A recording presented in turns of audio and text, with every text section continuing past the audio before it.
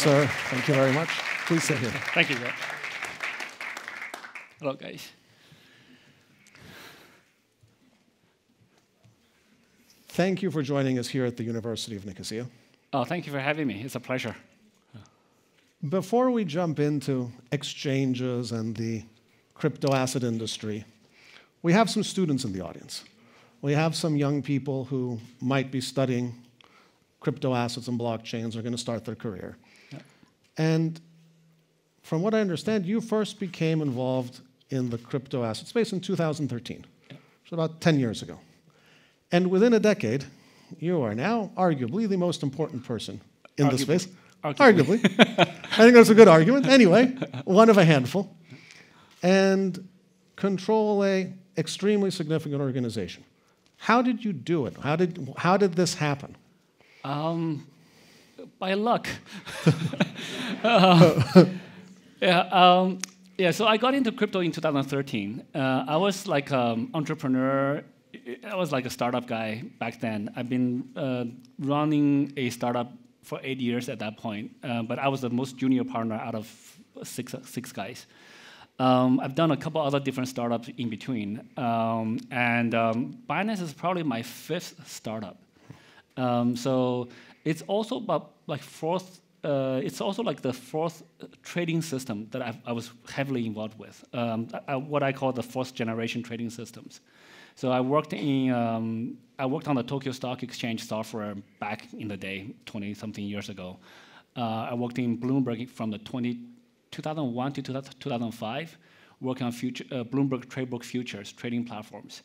And then I built our own startup, like a product called Raptor, which is an ultra low latency trading system. And then I also worked at a crypto exchange in 2014. So 2017, Binance is like the 4th, 5th generation exchange system. So it took many years to get there. But there's still a lot of luck involved. We were very lucky in 2017. There was a change in the market. It was changing from a Bitcoin industry to a, bad word, but ICO industry, like everybody is issuing a coin because thanks to Ethereum, ERC-20 protocols. I think this crowd is probably a very technical crowd. The exchanges before us were mostly Bitcoin exchanges. I think at the time, Coinbase only listed 4 coins. They have Bitcoin, Litecoin, Ethereum was a new one in 2017 for them. And then we built an exchange that has all the ERC-20 tokens. There's a few other exchanges before us, Poloniex and Butrex, they're still around. But we excelled at customer support, the product, and more importantly, how to protect our users. So we made many decisions that actually costed us a lot of money, but we protected our users. And today, the users are very, very smart. We have social media, people talk among each other. Word of mouth is the strongest marketing tool. So so we've grown pretty quickly. Yeah, well, that was a very humble answer to that question, but I'll take it.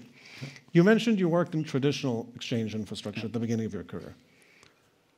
How would you judge the maturity of the exchange infrastructure in crypto? From my possibly less limited understanding, it's still more unified, whereas in the traditional system, custody is often broken apart from the trading platforms and so on. Where are we? Is it in time going to look more like the traditional system, or is it different in crypto? Do they stay bundled? I think the crypto exchanges are far more advanced than traditional exchange infrastructures, especially in terms of technology-wise, security-wise too. So there are some fundamental differences. When you trade stocks, the stock exchanges only operate like a few hours a day. They start at 9, typically finish at 3, and then they can do all kind of stuff they want to do. So system upgrades, deployments, testing, reconciliation, all of this can happen in batch jobs after the exchange is closed. Crypto runs 24/7. We don't close for Christmas. We don't close for anything. So all the upgrades needs to be done in real time. Talk about security later. So it requires a very different type of structure. Security is very different. Traditional exchanges, stock exchanges, they don't hold money. So the security is still very important, data security, etc. But hackers hack them, they just screw up their system. They don't really walk away with money. If a crypto exchange gets hacked, hackers get paid hundreds of billions of dollars. So there's not much incentive for hackers to attack crypto exchanges.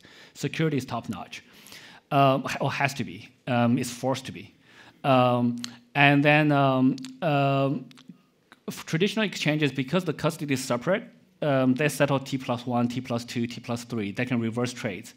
When you buy a stock, you may or may not have that stock tomorrow. In crypto exchanges, it's T+0. It's real-time settlement.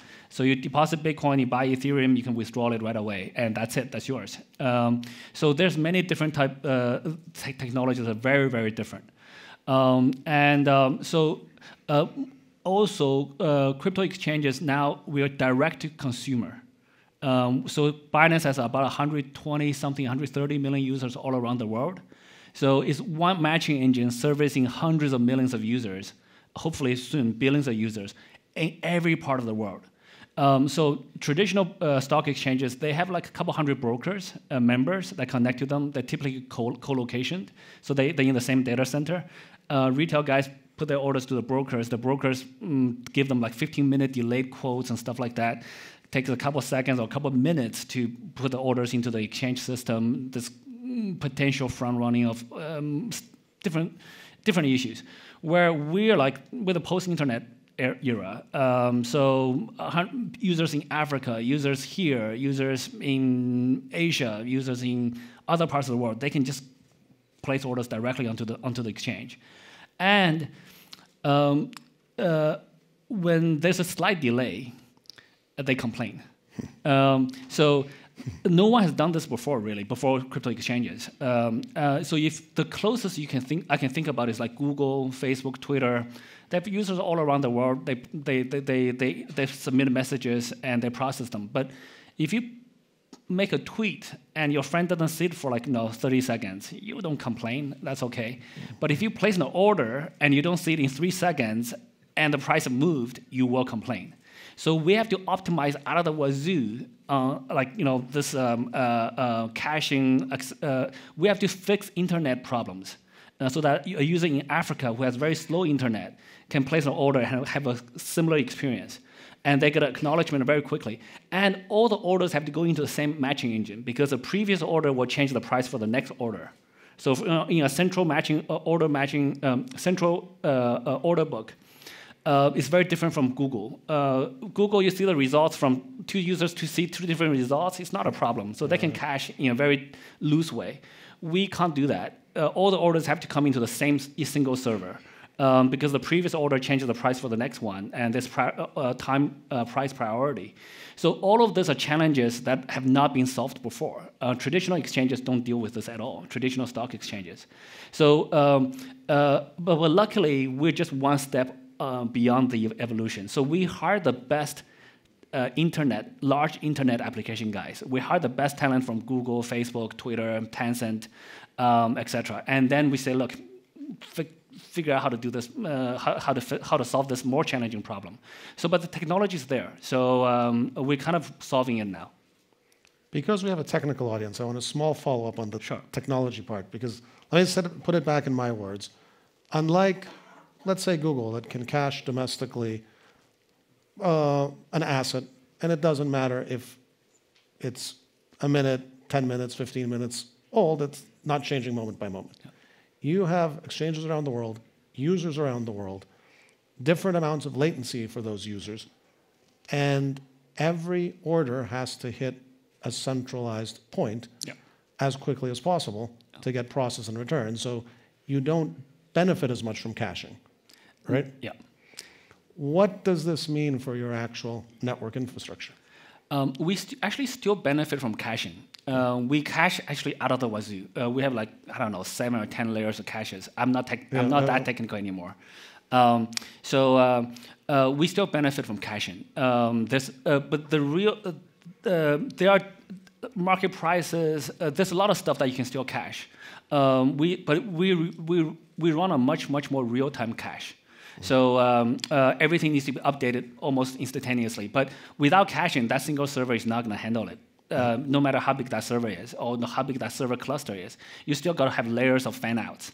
But we just have to do it in such a way it takes half a millisecond for every refresh. Whereas traditionally, you can take days or hours. And so it's just a new technical challenge. But the technology is kind of there. It's not easy, but it's kind of there. There are other challenges which are actually trickier, regulatory, policy, etc. Yeah. All right, well, we'll come to those a little bit later. You had mentioned at the beginning you made decisions to keep users safe that cost a lot of money. Yeah. What are some examples of those? Sure, there's many examples. So, well, I'll give you the most recent one. So, UST Luna crashed. So now the old Luna becomes Luna C, or Luna C, or whatever. And we're not involved in that project. But then because of users' demand, we said, okay, fine, they want to burn. We want to help the users. What can we burn? We can burn our trading fees. So now all the Luna C trading on Binance fees, we burn. The first week, we burned $1.8 million US. That would have been our income. We burn it every week since a couple of months ago, since like a month and a half ago. So that's one latest example. Give you an earlier example. We started in July 2017. I was in Shanghai at the time. September 4th, China said no crypto exchanges, no ICOs. Anybody did an ICO have to return funds to the users. This is 6 weeks after we finished our ICO, launched the platform. So we're not profitable. We're a new startup. We're buying servers, hiring people, etc. Luckily, BNB was 6x the ICO price, was like $6 US or so. So no one wants to return $6 for $1. So we're okay. But because of we run a platform, we facilitated 4 other ICO projects on our platform. Those projects actually went underwater mostly because of that announcement. But now the project team don't have enough money to make the users whole. We calculate the difference for the users on our platform. The difference was $6 million US. It took about a 5-minute call for us. I was actually on a train. Our team called me, said, should we use our money to cover it? Said, yeah, let's use our money to cover it. 6 million may not sound like a big number today. This is 6 weeks after we finished our own ICO. We raised $15 million US, 1.5. Right? So that's all the money we had at the time. And we're spending money. We're not profitable. So even if you had all that 15 million, 6 million would be 40% of our treasury in one go. But we spend that like, to cover our users. Till today, that's the single largest spending percentage-wise for Binance. And so this is when the company is 6 weeks old. But I kind of knew, but I didn't know how overwhelming the positive response was. So after we announced that, the media around the world covered, like, well, not media, like, the crypto media. Crypto media, yeah. And then all the users came to us. A month later, we were profitable. So at the time when that happened, we had about 40,000 users. A month later, we had 120,000 users, and we became cash flow neutral, or we became profitable.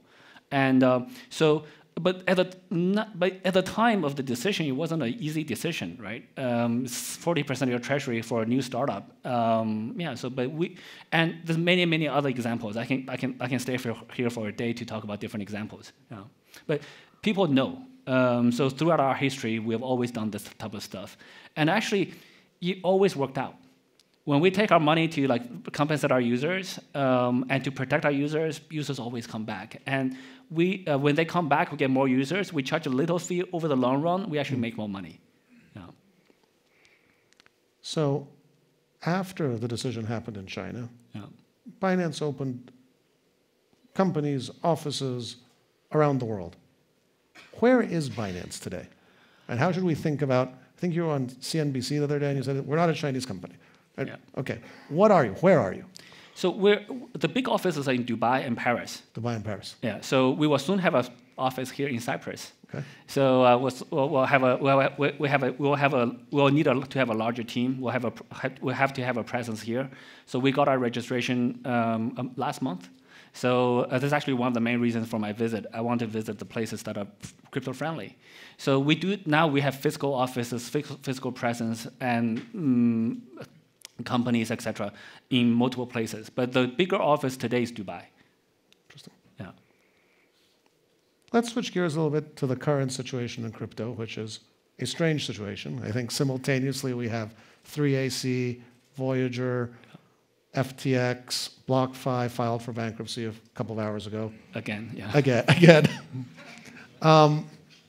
For those of us who were here in the Mt. Gox era, I think if you had asked me post Mt. Gox if almost 10 years later we'd still be having major exchanges blowing themselves up, I would have said no.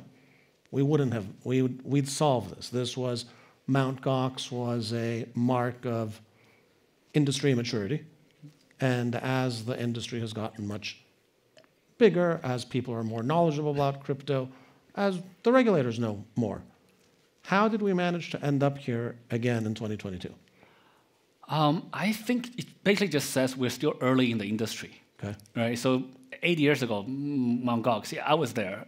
So I learned about crypto in 2013. I still have money in Mt. Gox. That's stuck.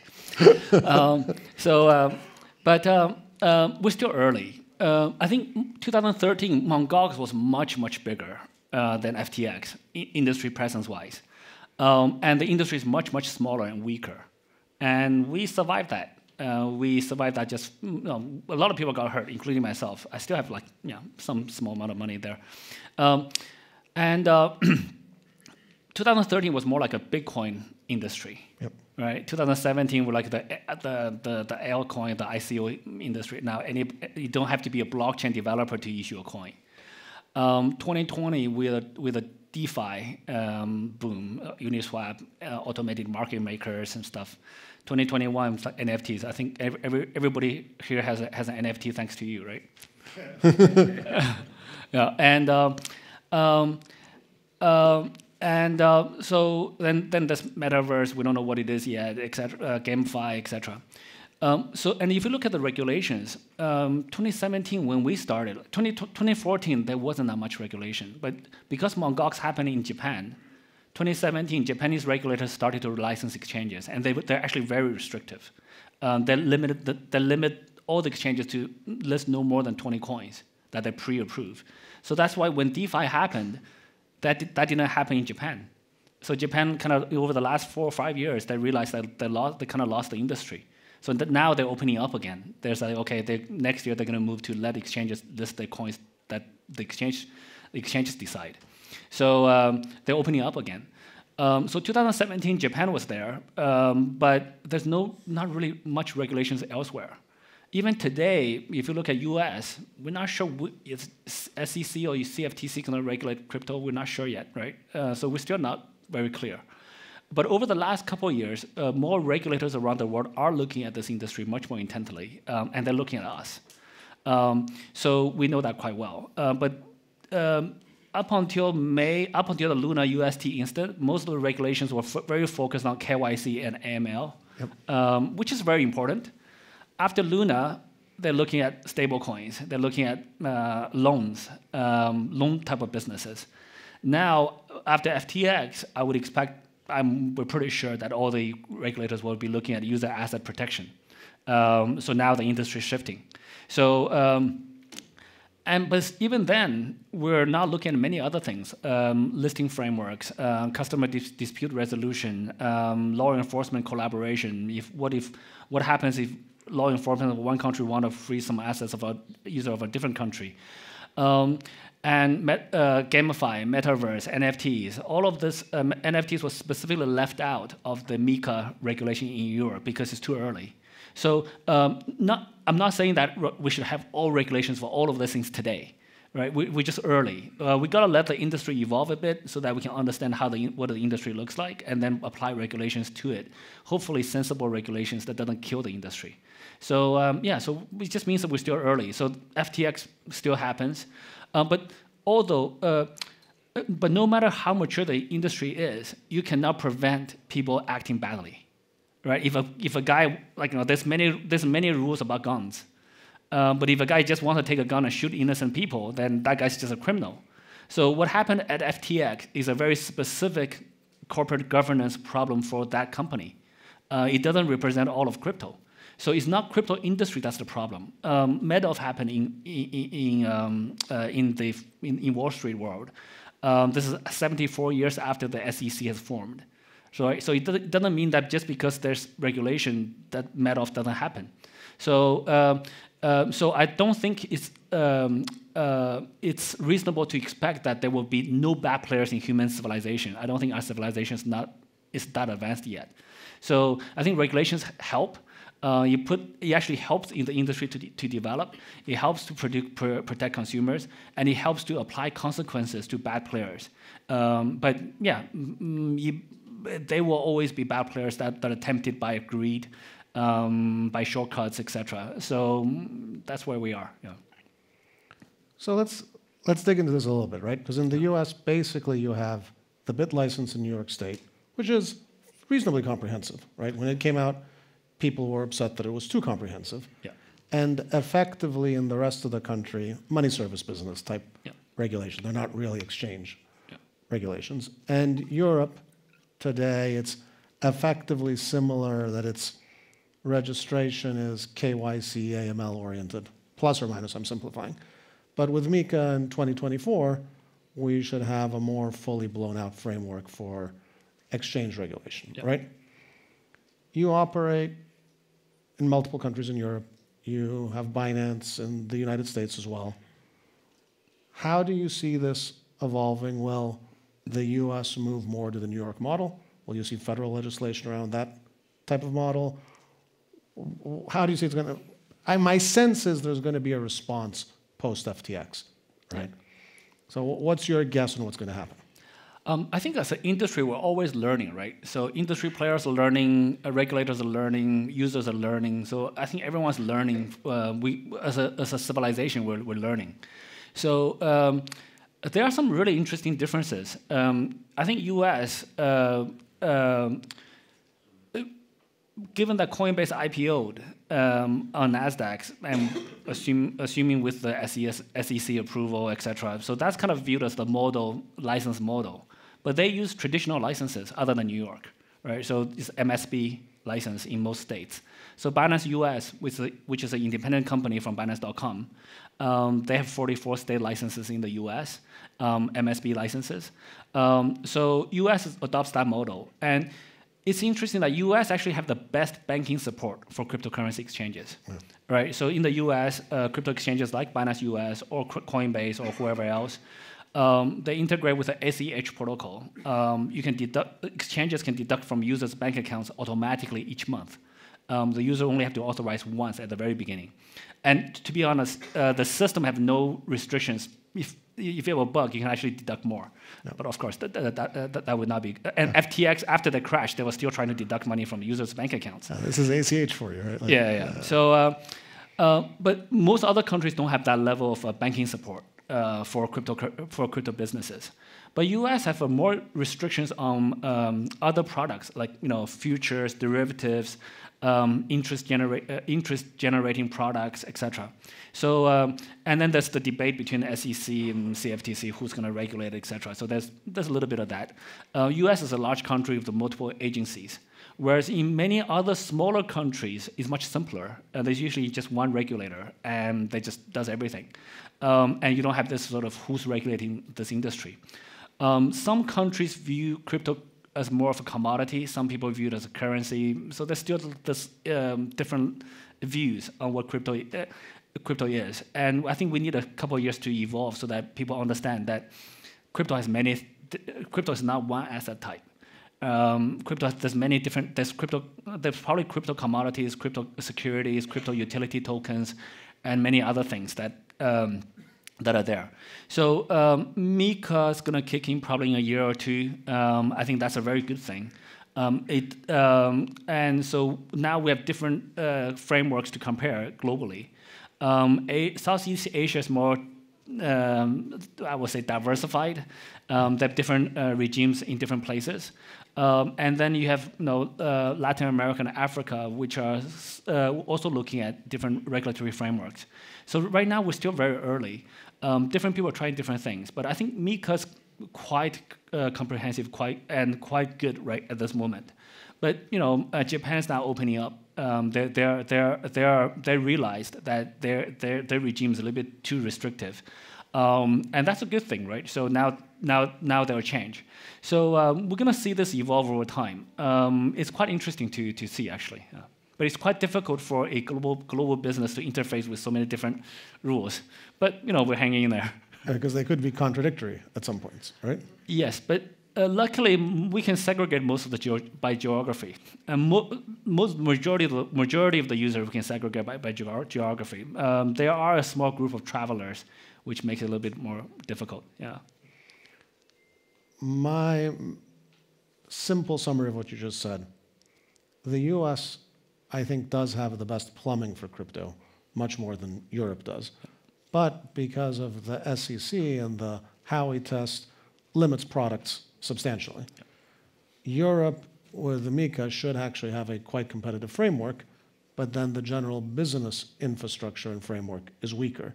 And you'll have, I think it's going to be harder in many countries to get banking, for example. Yeah. Not whether you can direct debit, whether you can get banking at all. Yeah. Is that a fair assessment of at least the US and Europe? I think that's fair, yeah. It's quite a bit harder to get banking support in Europe. Yeah.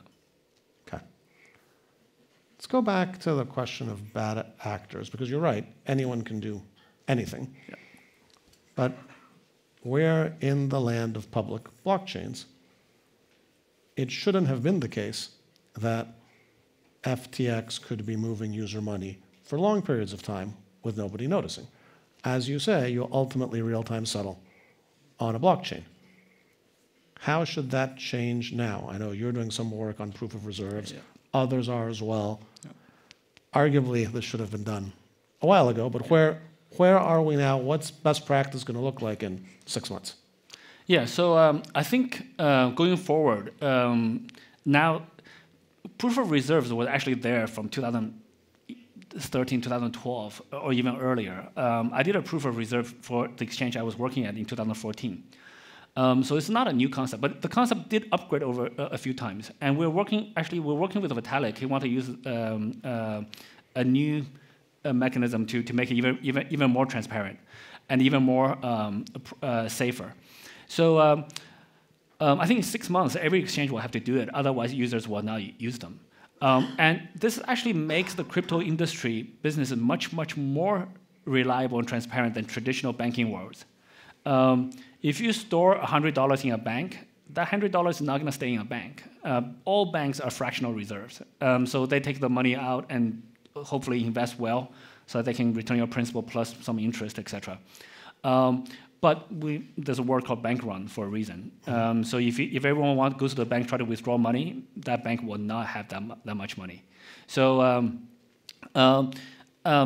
I think in the crypto world, given what's happened, especially crypto exchanges, actually going to become, well, we have always been 100% reserves, but the entire industry is going to be forced to become 100% reserves, which I think is actually super healthy. We do not need to take user money and invest to make money. That's not our business model. In this new world, businesses we're so much more efficient that we just take a tiny fee on the user trading, and we're already sponsoring an entire ecosystem of development of tools that are almost completely free. Trust Wallet is free. It's a decentralized wallet, no ads. CoinMarketCap, we bought the platform and we removed all ads we removed all revenue from the platform. It actually had like $3 million revenue per month for ads. Per month. Per month, yeah. So it's like a $40 million business. We moved it to a $0 business. But now the user experience is much cleaner. So that little bit of trading fee is actually enough to cover quite a lot of ecosystem development. And we're still profitable. So we're still very sustainable. And so business can be run much healthier, much more transparent in the crypto world going forward. I mean, banks are fractional reserve, but they have a lender of last resort, right? Which crypto doesn't. And so you kind of need to be this way, more transparent in crypto, right? Yes, but I think that lender of last resort will increasingly work less well. I think Luna tried it. Luna tried to print more Luna, it doesn't work after a certain point. Sure. That's probably not yet a threat for a major currency zone, do you think? Or is that what you're saying? Not yet, but just the logic is a little bit flawed. Yeah. Right? You can't. You can print money, but you cannot print value. Right. Yeah. That, Agreed. so you will work for a while, but the logic itself is flawed. Yeah. We're working on a concept here, for the benefit of the audience, I'm sure, of regtech, of if you have a model where things are proving out on the blockchain on an ongoing basis, then maybe regulation can go also from being batch to also being real time. Do you think that's plausible? Do you see that within a 1 or 2 year time frame or a 5 to 10 year time frame? Sorry, which one going from batch to real time? The regulatory review, right? So if you think about bank regulation, Yeah. the auditors make an audit, they go to the central bank. I actually see some auditors here in the audience. Someone reviews it. It's periodic. Yeah.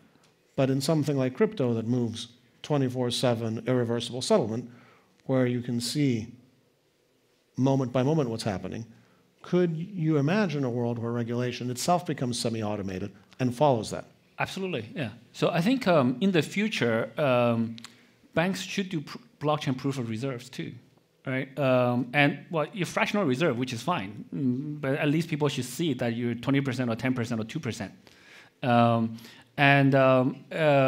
As blockchain businesses become more transparent, the traditional business will have to compete with that level of transparency. So auditors are great, but more and more people, now there's choice. So before the internet, people are happy with postal letters, but with the internet, there's going to be choice. But before digital cameras, people are fine with paying for film. But now, as the technology evolves, you have to compete. So I think any place that increases transparency is good, and that teaches people that also trains certain behaviors and expectations going forward.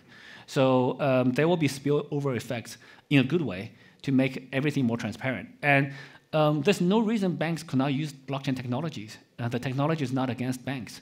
The technology is very, very neutral. So they should use the technology. Yeah.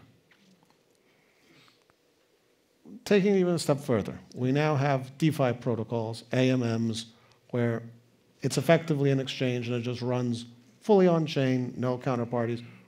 How do you see their future? What are their pluses and minuses versus a centralized exchange, and so on? Yeah, I think DeFi works. This automated market maker model works. The business model, the economy model, the economics. You lend money to a pool that's used to provide liquidity. People trade against it. Those fees and little slippages goes back to pay for interest for the people who loan the money. That's a closed loop that works. So I think that model will stay. That model will grow. And I think in the future, DeFi will be bigger than CeFi. So in the future, I don't know when, but sooner or later, DeFi will be bigger than Binance.com. So we invest very heavily in DeFi technologies and DeFi projects. We want to invest in the things that may disrupt our current bread maker. But we're not tied to our bread maker. We're very happy that if that thing goes away, there's always more opportunities in the future than there were in the past. We'll find something else that will generate income. Similar to that, you have your own smart contract platform. Yeah. Where does it fit in the landscape? There's Ethereum, there's Solana, there's your. When would someone think I should use one versus the other? What are the trade-offs? Today, the BNB Smart Chain is a higher capacity, higher performance blockchain than Ethereum. So the gas fees are much lower. So as a result, we see many retail guys using it. The guys who want to transfer $30 use that. Whereas on Ethereum, very often the gas fee is $9. Yep. So if you want to transfer $30, it doesn't work that well. And then on Ethereum, we see that the they used to be high-valued NFTs, a couple $100,000. So they're okay with paying a $10 NFT, $10 gas fee. Whereas BNB smart chain is more like the retail guys, that little transactions. So for this reason, we see that the daily active addresses on BNB smart chain is much, much higher than the other blockchains. We try to make tools for people to use. And BNB smart chain is only one blockchain that we kind of contribute to. There's the BNB beacon chain, which is a native BNB chain that's kind of based off Cosmos architecture. I think we just want to sponsor more and more projects doing more and more blockchain development. And it can be anything. It can be blockchains. We're sponsoring a third team working on a third blockchain that's also going to use BNB as a native token. So BNB is actually one of the very few coins that's on the native coin on multiple blockchains. And nothing wrong with that, right? So we're just giving money to sponsor those developers. And so those developers, they want to build technology. The more we're at the beginning of an industry. The industry adoption is somewhere between 0.5 to 5%, depending on what metrics you use to calculate it. So based on this level of early adoption phase, or not even early adoption, we just want to give as many choices as we can and see which one sticks.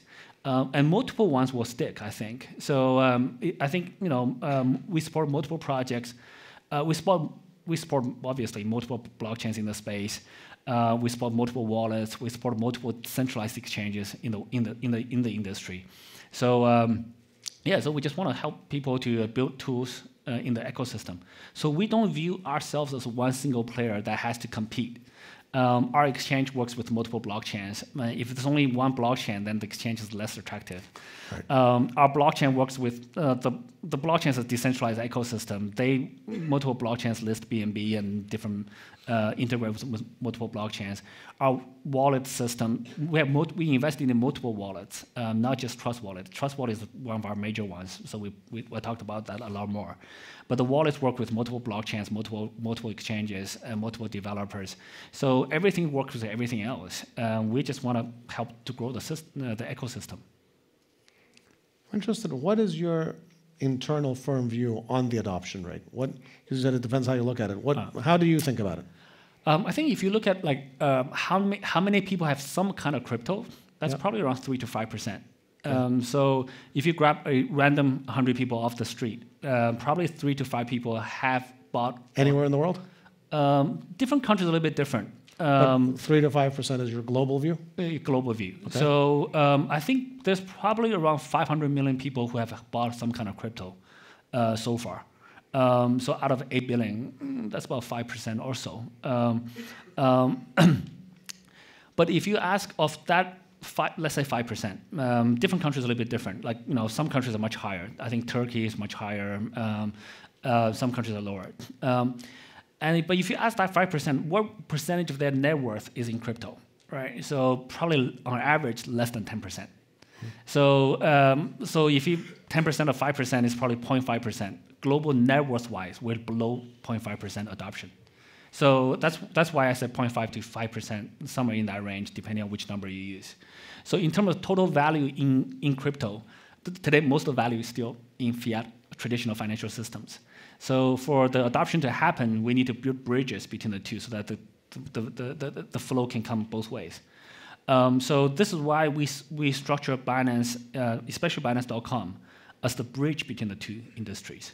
So it's not so much a pure crypto. Binance.com itself is not, but we sponsor many developers to develop BNB chain. That's a pure crypto thing. So we kind of do all of these things. How do you think CBDCs are going to impact this?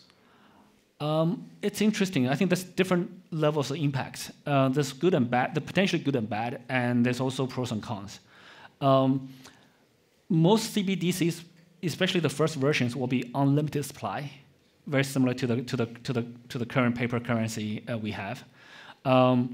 So the government will be able to print. It's actually much faster for them to print. They press a key that's like doubles, right, or triples or quadruples, and then most of them will be permission. That means that if you want to move a significant amount of money from one country to a different country, there's probably going to be a lot of scrutiny, a lot of approval processes involved. And so there will be some restrictions compared to like native cryptocurrencies. With Bitcoin in your wallet, you fly to the next country. You don't even need to transfer. It's still on your phone. It's just now kind of conceptually it's in the next country with you. But central bank digital currencies do serve a few positive purposes. It's forced adoption, right? So when central banks issue it, merchants will have to adopt it. So that's great for adoption. And then there's education, right? So now the governments are educating all their population about cryptocurrencies, blockchain, et cetera, how to use wallets. And if those are allowed for us to integrate with, it's actually much better than going through banks. So then we integrate with the blockchain, we're done. People can deposit and withdraw fiat currencies. So if they allow that, then that's great. They may or may not allow that. So for example, the CBDC that's being piloted in China doesn't allow that. So it's a closed system still. It's a closed pilot. We can understand. They can't open all in one shop. So so there's pros and cons. So you will help. I actually do think you will help adoption. And then there's the worry that in the industry, with a central bank digital currency, then now they can track every single transaction much more transparently. Before, they actually have to subpoena banks and get all that data together somehow in some data warehouse. But now every single transaction you make is on the blockchain. It's fully tracked. It invites a little bit of privacy concerns, etc. So those things have to be worked out. So there's many different pros and cons there. It does allow almost a level of complete surveillance of spendings, which you may or may not want. So there's different considerations being considered. But I do think that as an industry, we should encourage innovation. And the negative sides of innovation, we should try to fix it. We should try to address it with the future innovations. So central bank digital currencies is a type of innovation that we should still encourage. So many crypto guys hate it, but I'm of that view. We need to bridge the gaps. So that's kind of my view on central bank digital currencies. Yeah. We're running a minute or two over. I do want to ask one last question from me, which is very abstract. It's 10 years from now. What does the world look like in crypto? Oh, very hard to predict. Right. I couldn't even predict a week from now. Well, actually, 2 weeks ago, I couldn't this week. I couldn't predict right now. So things change very quickly, but very hard to predict very precisely what's going to happen. But the general direction is clear. We cannot prevent technology innovation. This technology is a concept. We can shut down Bitcoin. We can shut down the internet.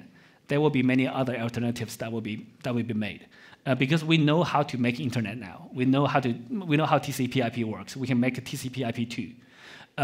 So once a concept is in hundreds of millions of people's heads, you can't erase that. So it will just grow. There's probably over a million people working in the crypto industry. So they'll just contribute. You guys are all doing NFTs and metaverse courses, etc. So you guys will continue to push this industry forward. So the industry gets pushed in all parts of the world.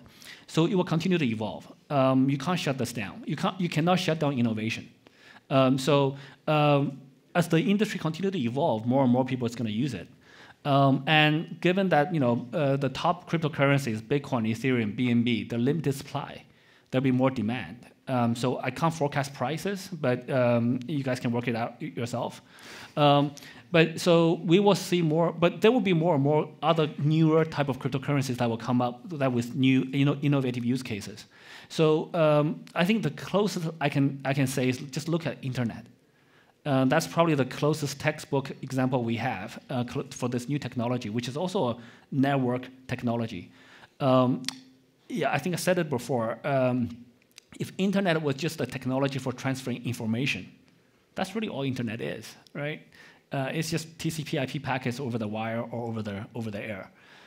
This new technology is a new technology for transferring value, right? And that's all this new technology is. But now this new technology is going to give us new ways to raise money, invest globally, transact globally, micropayments. It's going to change the way we do business. It's going to bring new business models that was not possible before. So, and I don't know what the future is going to look like exactly, because 20 years ago, I couldn't name Facebook, I couldn't name Twitter, I couldn't name those specific companies because those depend on those specific funders or the teams to build the tools. And they didn't know 20 years ago what it's going to look like. Right. So, it's the same as this industry, but the general direction is very clear. It's a huge potential for us to build in this industry. So it's up to us, all of you guys, all of us to build it.